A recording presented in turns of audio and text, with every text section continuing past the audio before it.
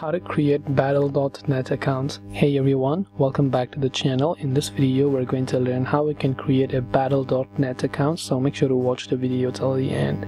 To create a Battle.net account, go to battle.net.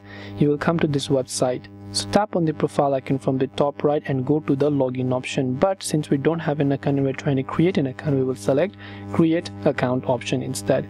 So when we select create account option, on the next page it will lead us to account.battle.net.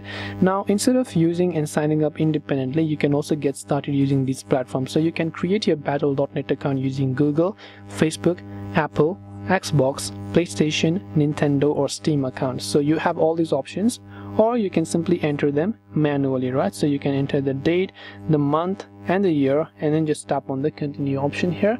Then once you've done that, you can simply enter your first name and your last name, then tap on the continue option, then choose the email address that maybe you want to use for your Battle.net account. And once you've done that, you can simply tap on the continue option, then agree to all the terms and conditions here, then tap on the agree option. Final step is to simply create your password and your Battle.net account will get successfully created.